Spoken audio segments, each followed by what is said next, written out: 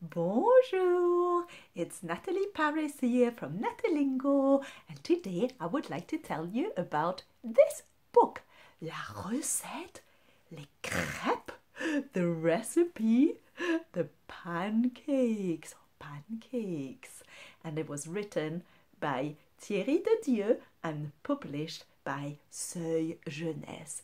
This book was actually written for babies, and that's why it is really a big book.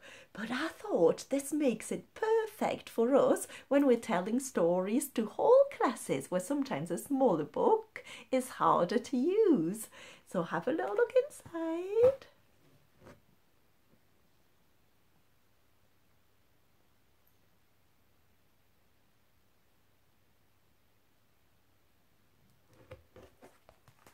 You can see from the writing, and there are some pages that are simpler than this, but there is a lot of content for us to use with our pupils. So you could just use it with younger ones, just to go through the process of making pancakes with them, talk about it at Chandeleur time, Mardi Gras time, so February, March time, or mostly February actually.